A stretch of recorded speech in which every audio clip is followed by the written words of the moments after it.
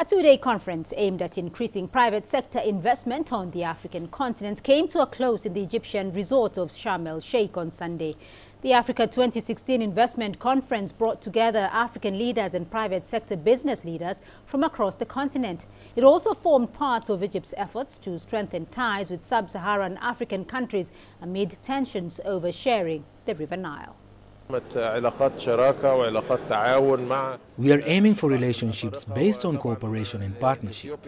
We have very special relations with Ethiopia, as we are also connected together by the Nile River. We are looking for positive relations with Ethiopia, and we admit that there was some tension in the past, and it was not in the best interests of both the Egyptian and Ethiopian people.